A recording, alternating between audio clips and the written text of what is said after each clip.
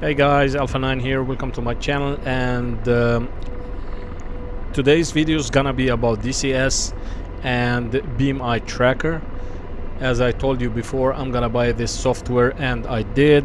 I want to show you the setups and the settings I'm using and how do I use it in game. I know lots of people try head tracking and they feel uncomfortable with it, and I got the same feeling sometimes. So basically you need to give yourself the time. It's not easy to get used to such thing using your head and eyes to look at the monitor and at the sides of your aircraft. So let me show you the settings first.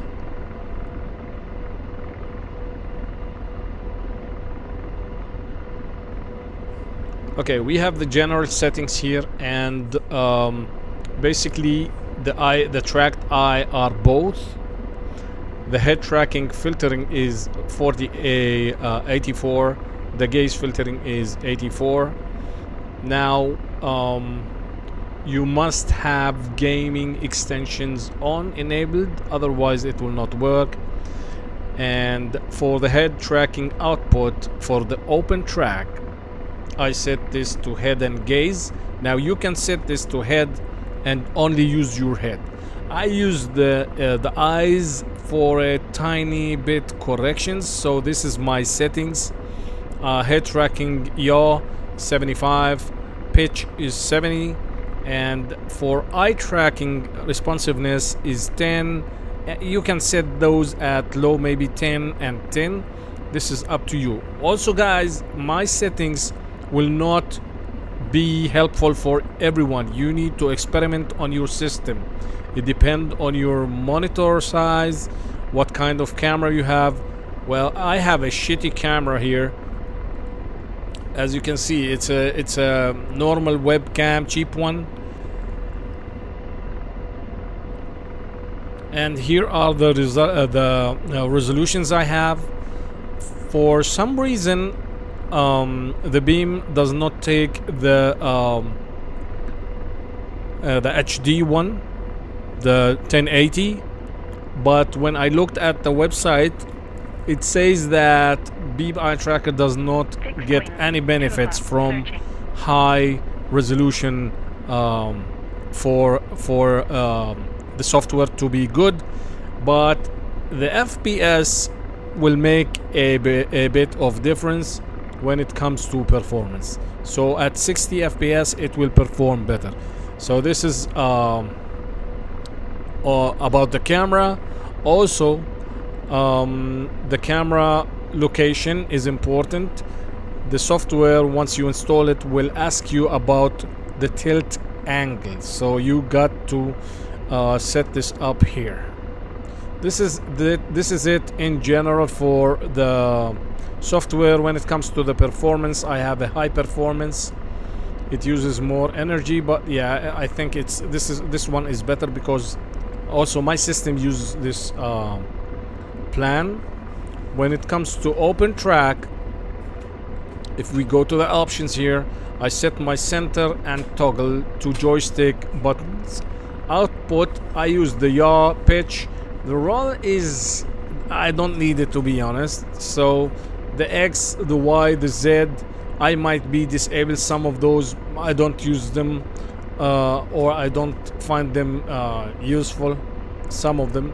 When it comes to the filter, the smoothing is 2.5. This will make the highest smooth possible for your head and eyes movement. And dead zone is 0.06. For position filtering is 1.5, and the dead zone is 0.3. Now when it comes to the mapping, this is the yaw. Basically I have it at 50, 140, no symmetric. The pitch is 30 at 90, but I have symmetric too, because I don't want to be looking down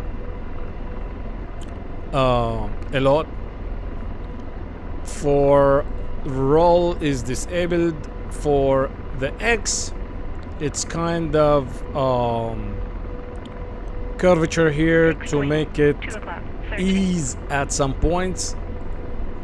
The Y is this 30 75 full, and for the Z, the Z is the one, the option that makes you come closer to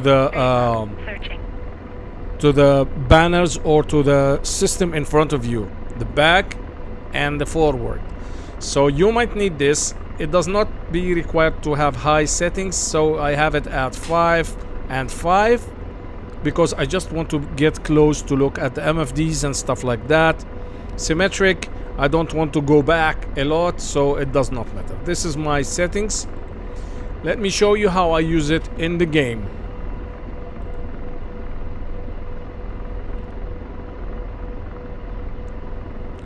Now, when we start to use this, guys, seriously, you feel uncomfortable.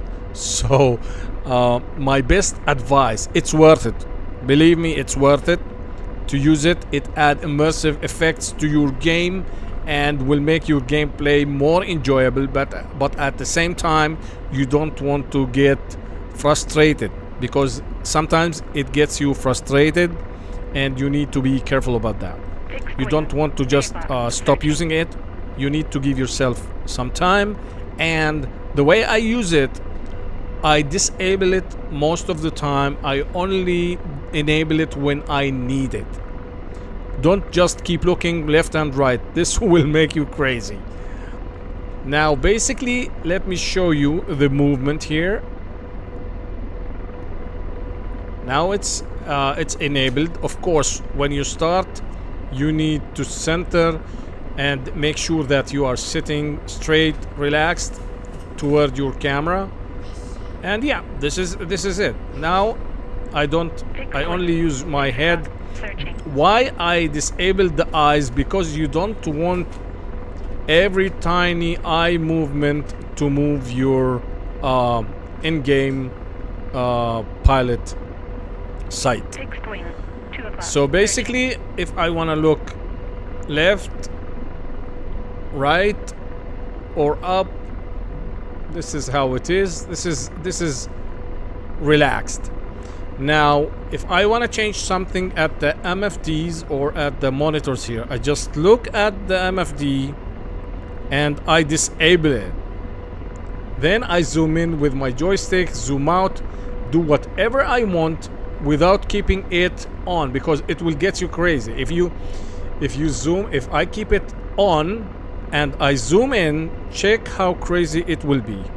Check this out.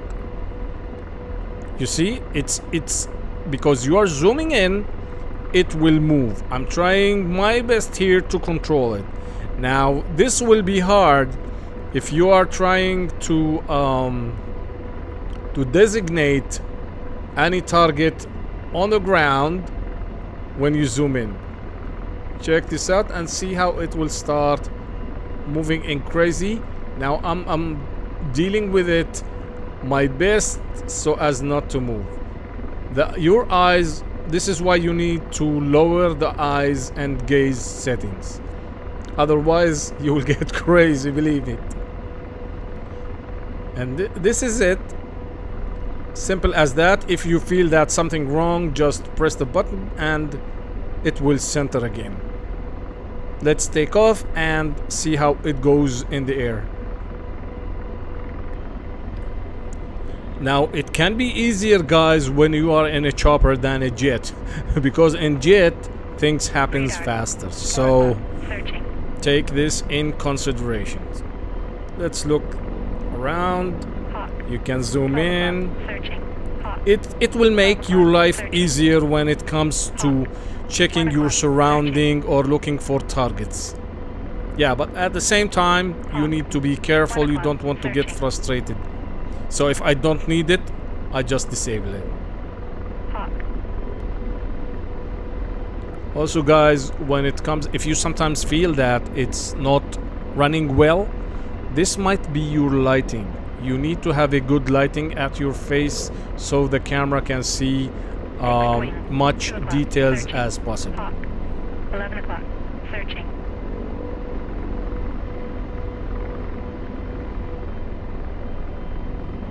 And as you can see, it's nice. Now for the Z I'm talking about is this one here.